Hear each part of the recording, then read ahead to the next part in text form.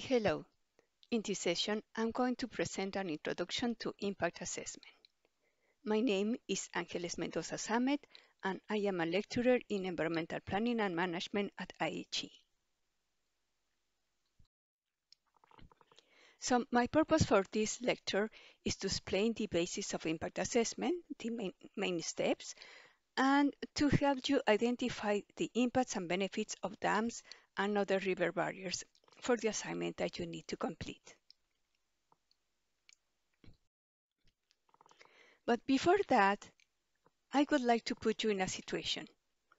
So imagine that you live in a small city and there is a very nice river at the edge of your neighborhood, and you like going there. In fact, you have been going there since you were a child. That was one of your most favorite places in the whole town. And the river is still in a relatively good condition with birds, fish. Um, there are different plants on the edges. And then now that you are older, your family really enjoys going there. However, there have been some changes as it happens in the environment, and in the previous year, there was too much rain. And then the river flooded, and some houses that now had been built closer to the river were flooded. So that creates a political situation. And then some people might decide, well, we need to prevent more flooding, so then let's put a small dam on the river. What does this situation represent to you? How could people know what to do? Because of course, some people would like to keep the river as it is. In fact, it's a nice place, and maybe it could bring also visitors to this part of the town or to the town. So what we see is different interests, different priorities that somehow need to be put together on the balance. And that is the role of impact assessment.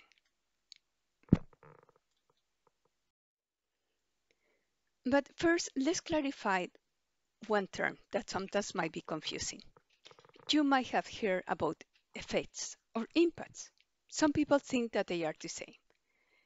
But in impact assessment, we distinguish an effect as just a change that happens because of a project or an intervention, like a policy, a law, or a plan.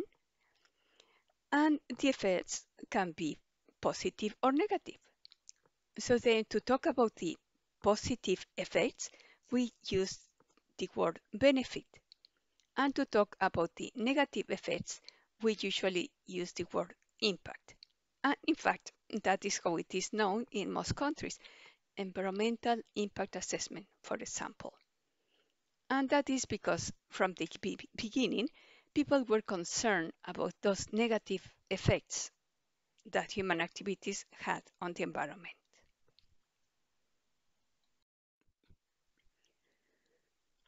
So impact assessment started at the end of the 1960s after societies in different parts of the world started to complain about the effects that human activities were having on the environment and how those effects were also affecting people and other species. The first law that included impact assessment was the U.S. National Environmental Policy Act. It specified that all federal actions needed to be evaluated to determine its impacts on the environment.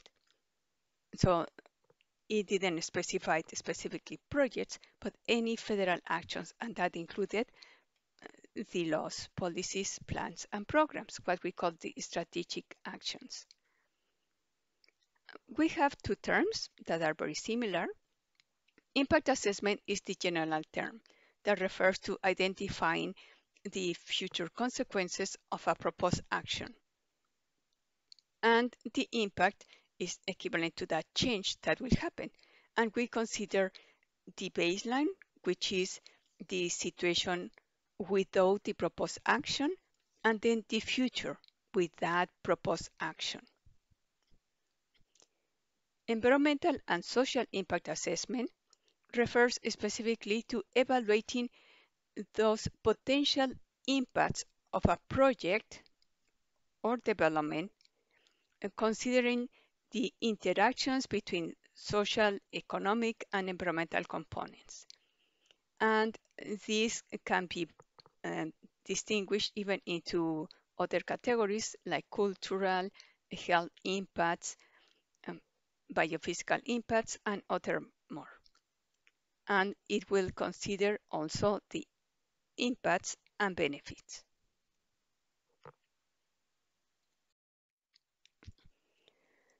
You might be familiar already with the use of environmental assessment and what is its purpose.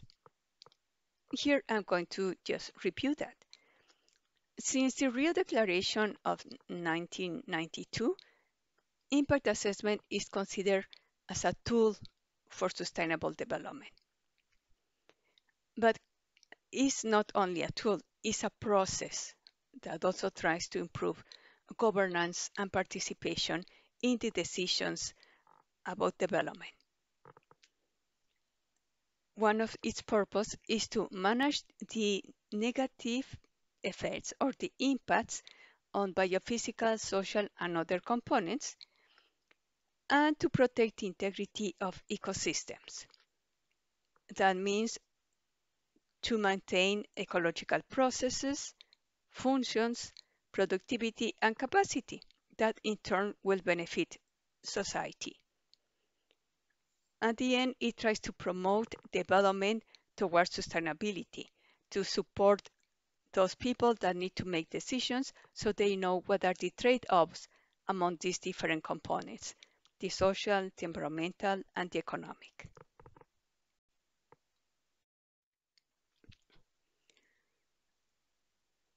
Usually, we see sustainability represented as three circles that overlap in a small area, and that area is sustainability.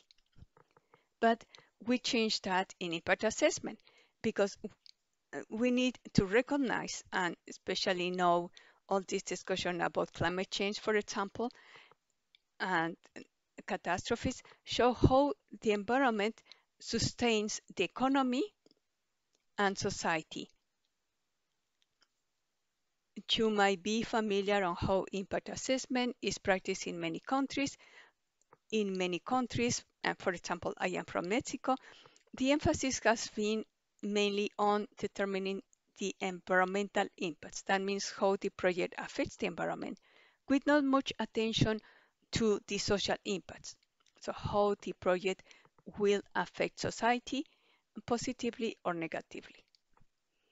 In impact assessment, we also try to consider more. So how a project and intervention can contribute to the well-being of society and the environment. That means that, for example, if a sector of the population is going to be affected by a project, for example, a new dam that requires relocating people, the emphasis will not be only on bringing them a house, but should be in giving them conditions so they can be better than they were before. That means not only to restore what they lost, but also to help them develop new capacities. In that aspect, impact assessment propose specific mitigations that will help enhance the benefits of a project. So sustainability is more than just those three spheres that usually are considered, and considers also that all are interdependent.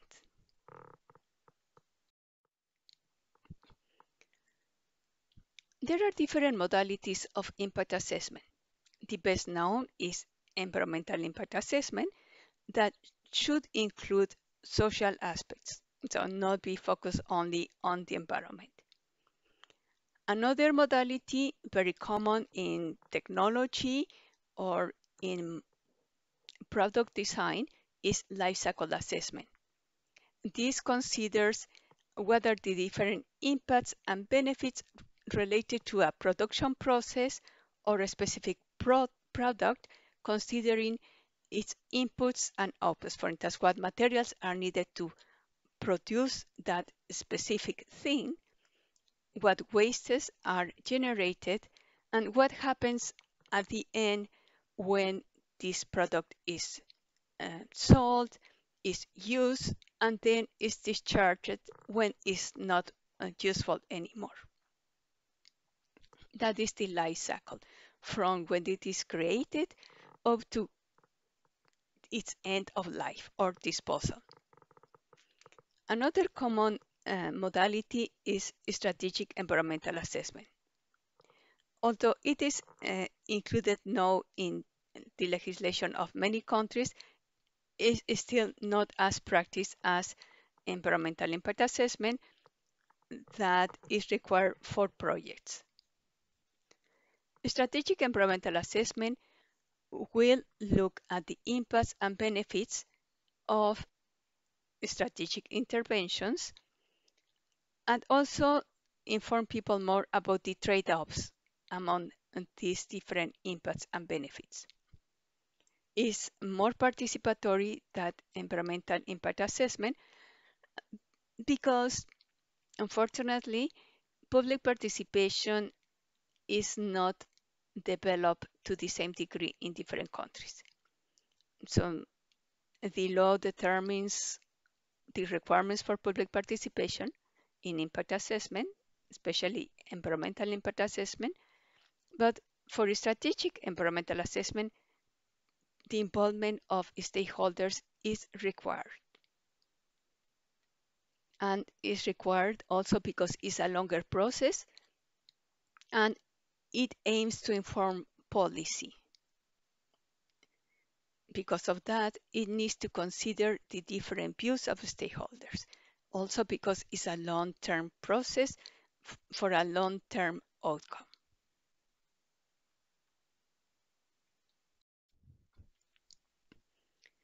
The steps of the impact assessment process are the same across the world. Of course, they might be called slightly differently, but they represent or should include the same activities. The first one is the screening, and that is to determine if an impact assessment is needed. And that is based usually on the existing legislation in a country. The next step is the scoping. In this step, it is to determine what will be the content of the assessment.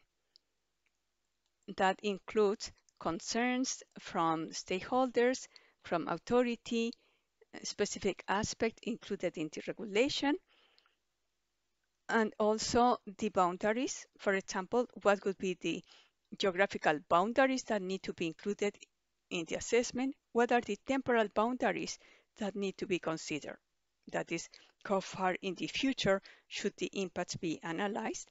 And sometimes also what activities that occur in the past could also interact with the project or activity that is proposed.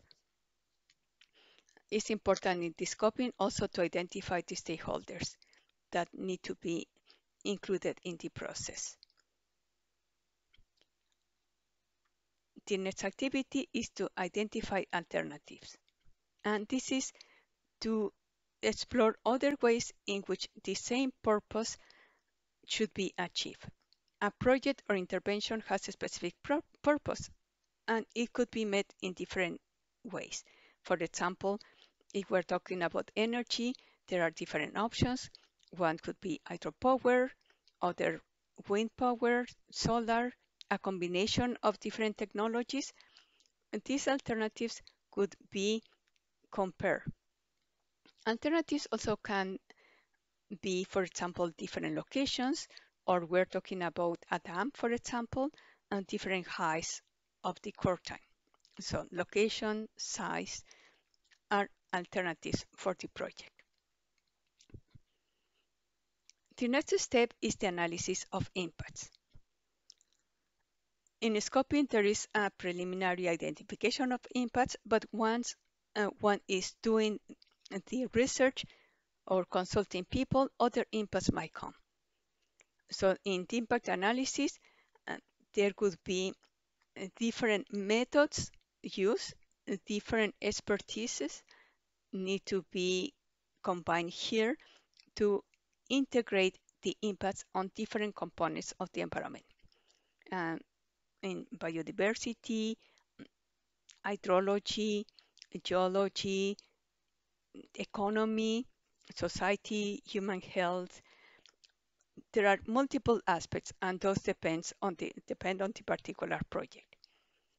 So impact analysis is the use of these different disciplines, first independently, but then need to be combined to really understand how a project and the different activities of the project might interact to create different types of impacts or benefits. Once these impacts are identified, then the next step is to determine the significance of those impacts or benefits. Attention is given to those that are more significant because those are the ones that need to be mitigated. And the mitigations are different measures to try to reduce the negative impacts. The next step is the reporting. So all what has been done during the analysis, and in fact from the screening up to the management of mitigations, need to be included in a report that will be submitted to the authorities. And this is the part when the team that is creating the assessment will submit the findings to the parties that are interested. Could be the communities, the authorities, the same proponent of the project, donors, and so it should be a public document. And this document need to communicate in a clear way what are the impacts and benefits of the project, and for communities or stakeholders, how different stakeholders could be affected or benefited, and what measures had been proposed to reduce the negative effects. Once the report is complete, it could be submitted for reviewing. Depending on the regulation in a country, this might be done just by the authorities or might involve experts, which will look at these different aspects that were analyzed. And in some countries, also the public might participate in the revision. After the report is reviewed, then the authorities will issue a decision. However, this process is not linear, it's interactive, and that means that usually up to the moment of decision, it's possible to identify flaws in the assessment or areas that should be added because situations have changed. And then one needs to start back, sometimes even to analyze other alternatives or to include other impacts on the analysis. Once the authorities are satisfied with the content of the assessment, if they decide to approve the project, the last step is the implementation and follow-up. This is a crucial step. Unfortunately, it's also the weak step because, especially in developing countries, the agencies, the environmental agencies, don't have enough staff or resources to do good inspections to ensure that the proponents are implementing those mitigations that were identified during the assessment process.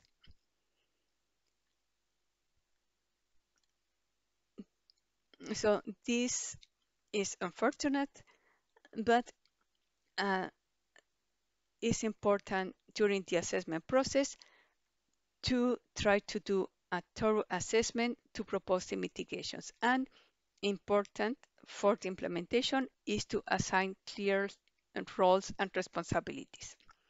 At the end, whoever is responsible for the project is the proponent. And the proponent is also responsible for the implementation of the mitigations, but other parties have a role. For example, the contractors of the project also need to know the mitigations because they need to implement them during the construction phase.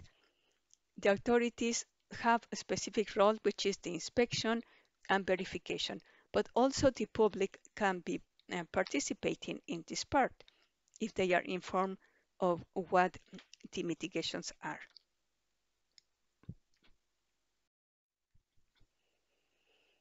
So that is why public participation is very important in the impact assessment process.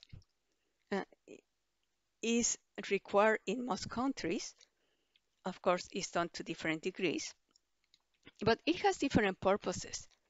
And in the previous diagram, you have noticed a star, and that star indicates the steps in which public participation is commonly used. During the assessment process, the knowledge that communities have about their environment is very useful and can save time and money to the proponent because they know the area and their knowledge can complement the scientific knowledge. Also can make the impacts and the analysis more accurate. Also, the local communities need to accept the project, especially if they could be affected in some way by it, and that acceptance is called the social license to operate. So it's important that the communities understand the project, what it is about, and what are the impacts and benefits. There are some cases in which projects might affect the rights of people. In that case, and this could result in other processes that might delay or stop the assessment process or the project. There are different projects that have been cancelled because of concerns from the public or opposition. If there are clear violations of rights, citizens and other groups might even sue the proponent or the government because of these violations. All this results in more cost for whoever is going to fund the project. So it's important to involve the public early in the process to understand what are the concerns of the public and integrate those concerns in the impact assessment.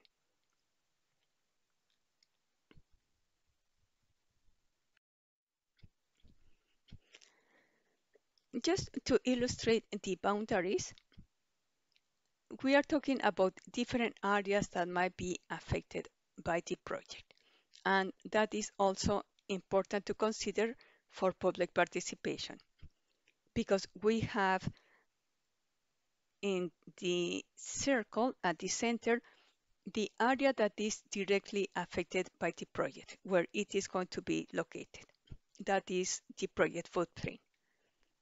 And then we have a direct zone of influence in which the direct impacts of the project could be experienced. But we have also an indirect zone of influence in which changes also related to the project might happen. If we are talking, for example, about building a dam, the project footprint could be that area where the dam will be built. The direct zone of influence might be that area that is also affected by the construction work. The indirect zone of influence might be a surrounding area that is affected because of the traffic of trucks with materials or employees or the settlement of workers that are arriving to the area. If the dam or the river that will be modified crosses the boundary of a municipality, a state, or province, even a country, then we can have transboundary impacts. But also, I have talked about different components of the environment. These components themselves might require different boundaries. If we are talking, for example, about wildlife, we have different species that inhabit a particular area, but those species have different habitat requirements, different ranges.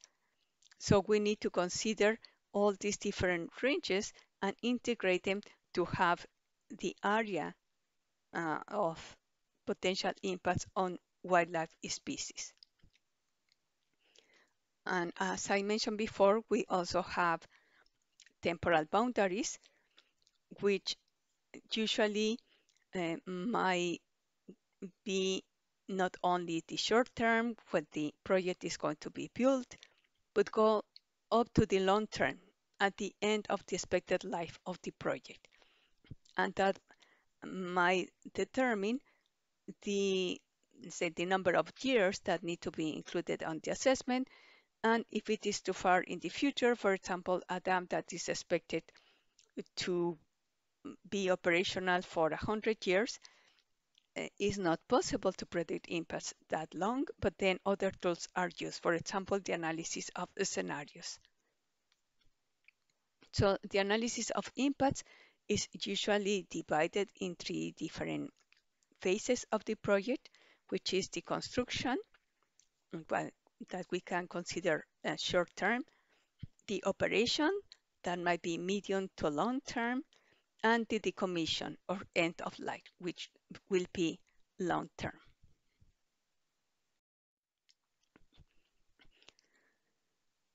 So I have mentioned different types of impacts, and I will leave this table for you to later read with more time.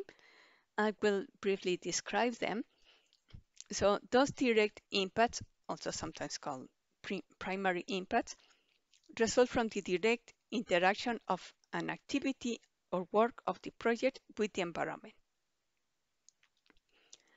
The indirect impacts result when that change in the environment that is caused by the activity also affects other components of the environment. Imagine, for example, a soccer ball that you kick and then hits a pole and then changes direction and hits something different. So that would be an indirect impact. If we talk, for example, a dam for which vegetation needs to be cut, that cutting of vegetation could be the direct impact. The indirect impact could be the loss of habitat for the species that use that particular type of vegetation.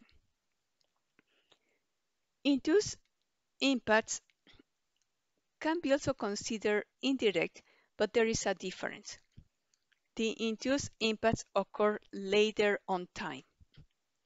It's not, let's say, more on the short time as could be the indirect impacts.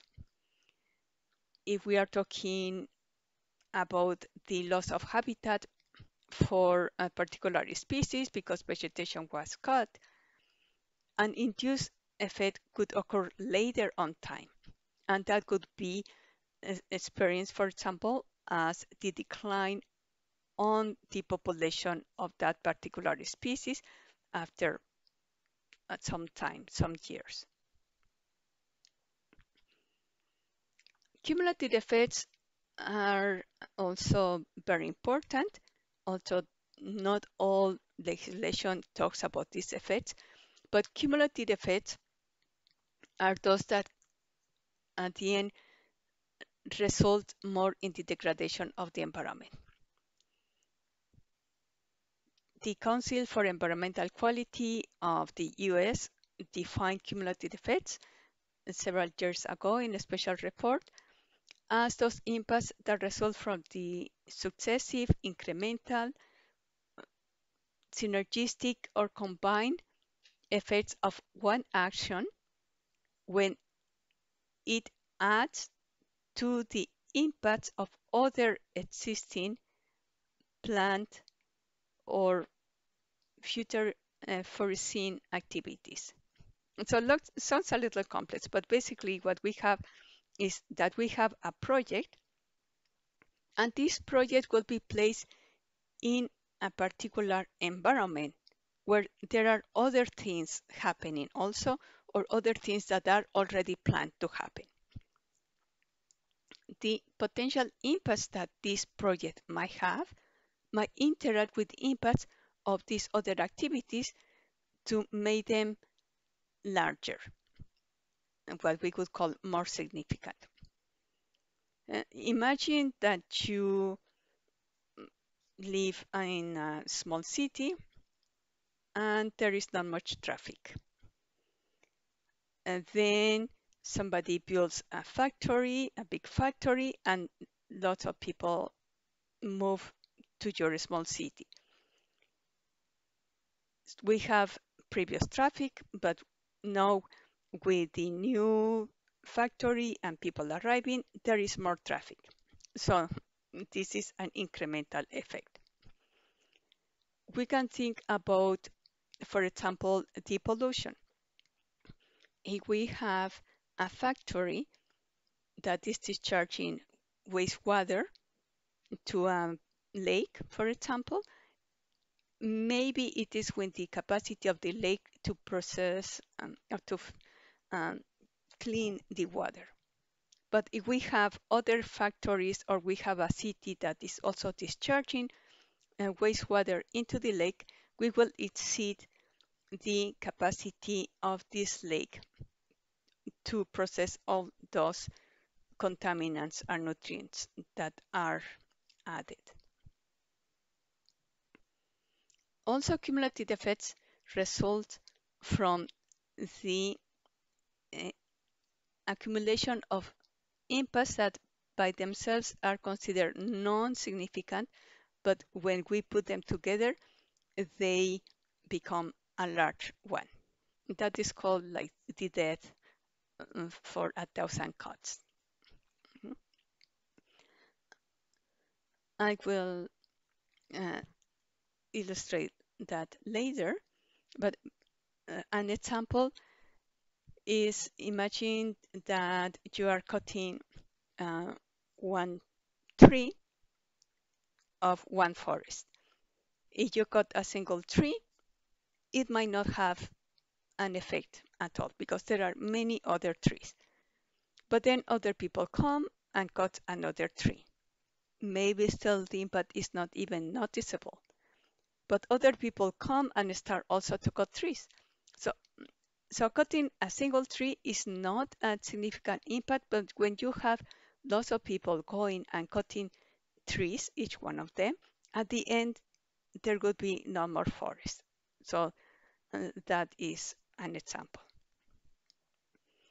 And the last impact, or type of impact that I want to mention is the transboundary.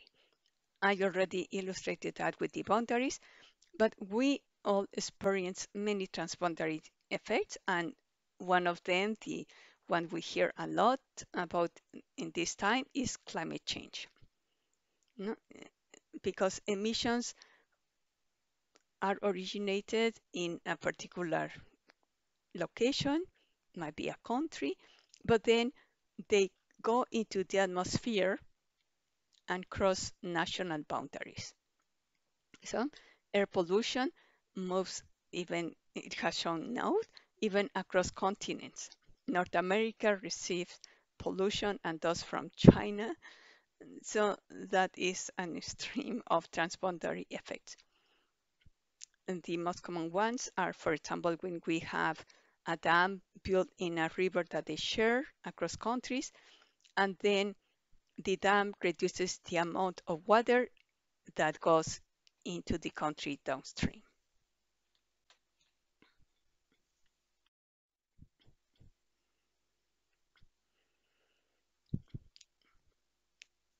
Impact assessment is an interdisciplinary process. Now, I mentioned before that involves the expertise of different disciplines, and also because of that, it involves different methods. This is just a list of methods that are commonly used in impact assessment, but every type of method can be used. The methods that are required depend on the type of project. For instance, if we have a dam, of course, we need to involve hydrologists.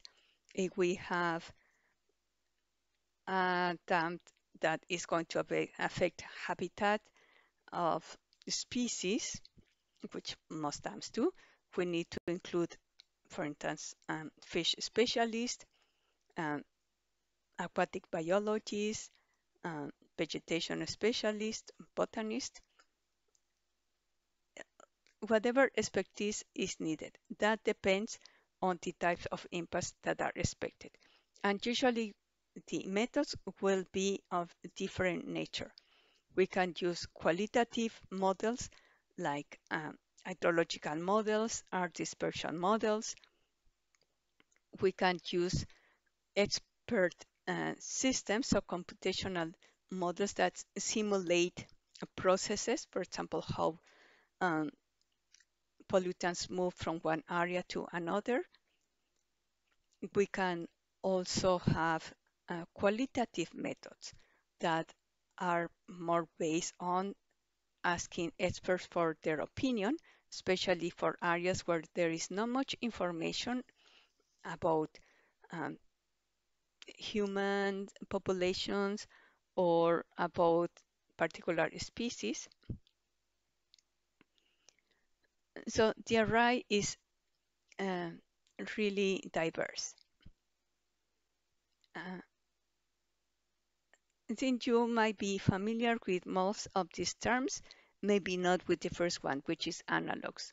And that is basically sometimes there is no information in a locality where a project is going to be built, but maybe there is information from a similar project in another locality, another impact assessment report.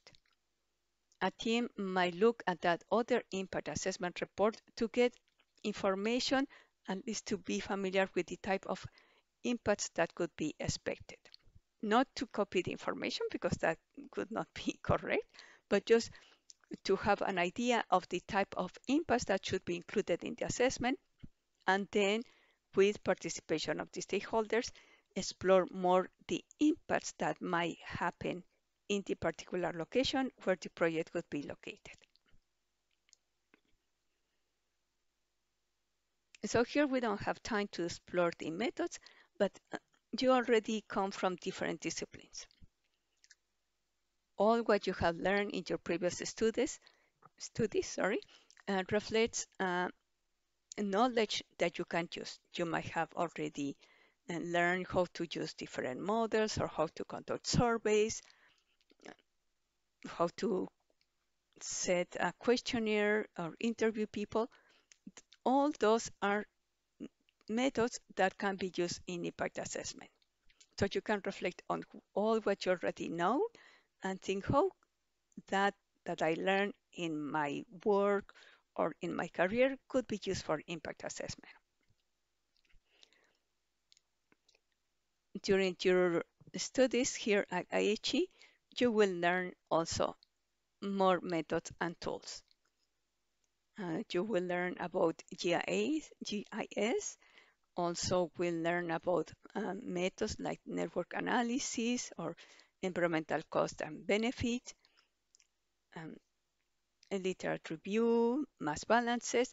So all these methods that tell you about the current state of a particular system or part of a system can be used to infer how that system could change if a project or intervention is going to affect it.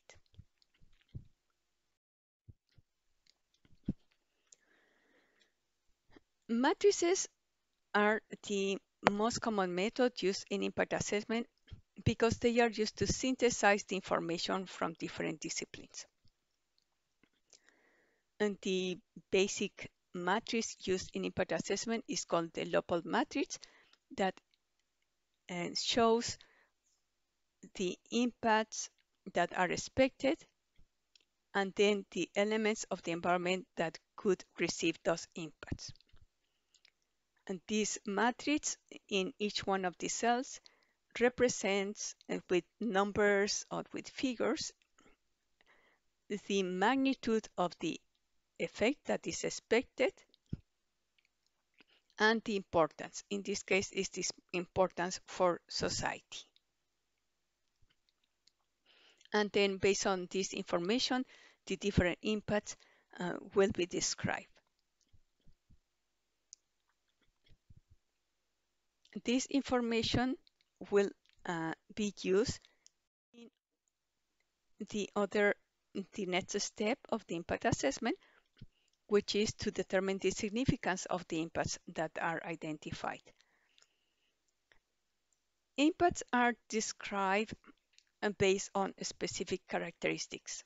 So what is the direction they represent? It's basically, are they positive or negative? Or there is no impact on a specific component. By the way, here you see the word BEC, BEC. That means valued ecosystem component. So is that part of the environment that will be affected by the project? Other characteristic of one impact is the scope of or geographical extent. That is, what is the area that is affected by this particular impact? Could be from very localized to regional or even international. The duration. For how long will the impact be experienced?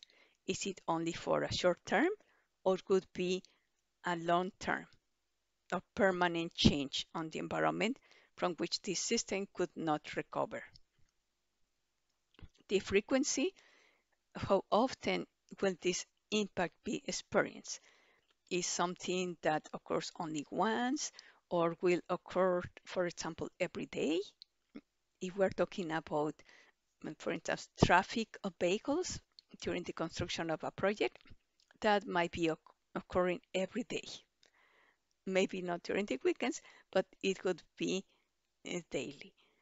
Others might be sporadic. For example, if we are talking about a dam and there needs to be some blasting to break the rock, maybe it would be sporadic. Then the magnitude. This magnitude should not be confused with the scope or extent. The magnitude refers to the degree in which the processes or functions are affected. We are talking about ecological processes or functions or biological processes or even social processes. For example, here we have the reproductive capacity of species or changes in the suitability of habitat for specific species. If we are going to have works that disturb vegetation and then disturb, for example, birds that are nesting, the magnitude might be not important if the impact will happen in a season where there are few birds and maybe the birds are not nesting because the reproduction will not be affected. But birds are very sensitive to noise and disturbance. So if the impact occurs during the breeding season, then the impact or the magnitude of this particular impact might be really high because uh, the birds might even abandon the nests and leave the offspring there. So these characteristics of impacts are integrated to determine what is the significance of the particular impact. It is shown in this table. This is only one example of the different ways in which these characteristics can be combined. Now, but what is important is that we need to determine the significance of the effects based on multiple criteria, not only one. Now, in this case, uh, there is a combination of the duration and magnitude of the impact together with the extent that is affected.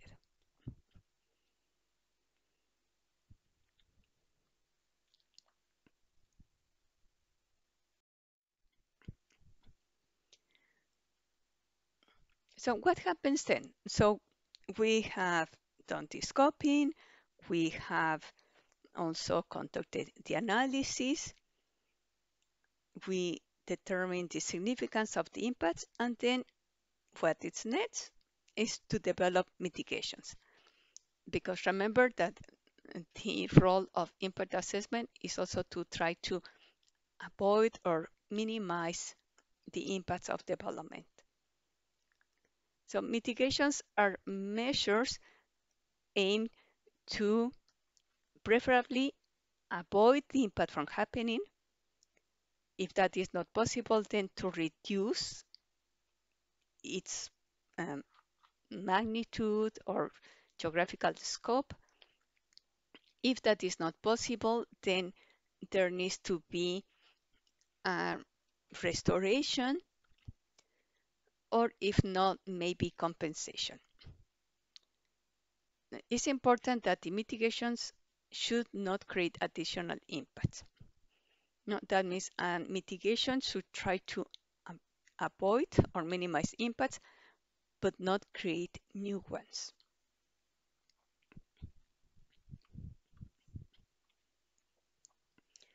And these are just a few examples. For example, if we are going to have a dam built in a location, some impacts might be avoided if the dam is located in other part, especially if, for example, there is a sensitive habitat for some species. Probably the dam could be located in other tributary of the basin. To reduce, for instance, we could estimate what is the optimal size for the reservoir, considering the flow of water, the climate, but also considering the perspectives for changes in precipitation due to climate change. Many dams sometimes have been overestimated. That means that they are very high, and most of the time they will be almost empty. Offset is one type of compensation, and here I will distinguish between these two terms. Compensate is to give something in retribution to those that would be affected by the project. In the past, it was common, for example, if people could be relocated, to give them money because of the loss of property. That is not considered a good practice anymore, because people usually ended poorer than before. So they could spend the money and then don't even have a place to live. So now there are specific policies that guide how relocation and compensation should be given to people that are affected by a project. Offsetting refers to compensating, but in other areas far from where the project is.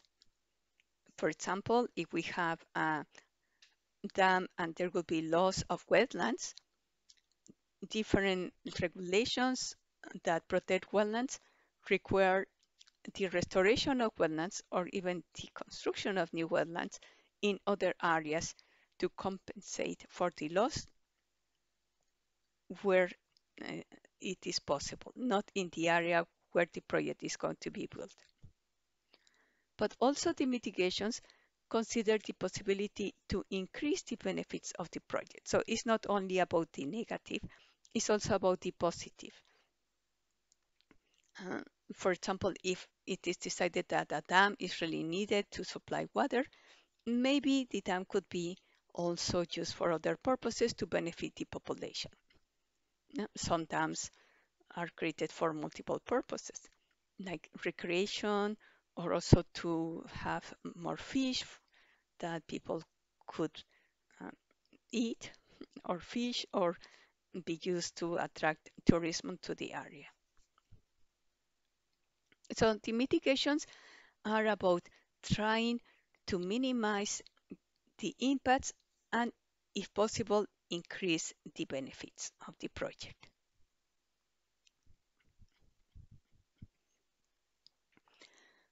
I will mention here, but not really in the presentation, that at the end, these mitigations should be included in what is called an environmental and social management plan.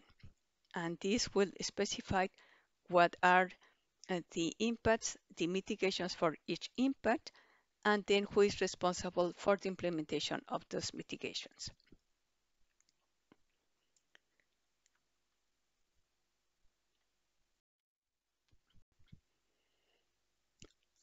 So this is a brief introduction to impact assessment, and then we need to talk about your assignment. So what are you going to do?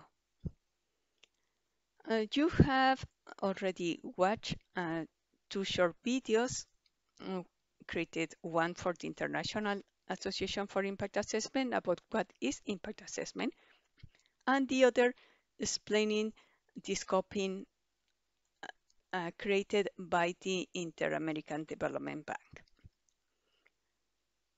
Bank. You have the Rhine Basin as the case study for this module, and you also, for the deep sea analysis, already watched a video about the situation of fish in this basin. And the Rhine and its tributaries have been transformed over centuries, creating different barriers that now have resulted in a decline on biodiversity, especially aquatic biodiversity. And one of the options that had already been implemented in different parts of the basin, but also in Europe, is to try to remove barriers for fish migration to restore the population. So for the case of impact assessment, you have there information about the removal of a weir in the Lippe River in Germany. This is one of the tributaries of the Rhine. What you have to do is to get information about the impacts of different obstructions on rivers, but also about the benefits of why people build this infrastructure in the first place, what they try to get, what they try to avoid, and later, so why they see the need to remove them. So try to look at these different types of impacts, and then you are going to integrate these impacts in a table. So in this table, you will compare two situations, one building a weir and the other removing a weir. And for the removal of the weir, you will read the information on the removal of this infrastructure in the Lippe River, and then you also have some information about some of the changes that have happened after the removal. So you will create a table, and based on the information that you gather, consider 3 of the impacts that you think are more significant for the construction of a weir, or if you think there could be a significant impact from the removal, you can also include it. So for these 3 impacts, try to think on a potential mitigation.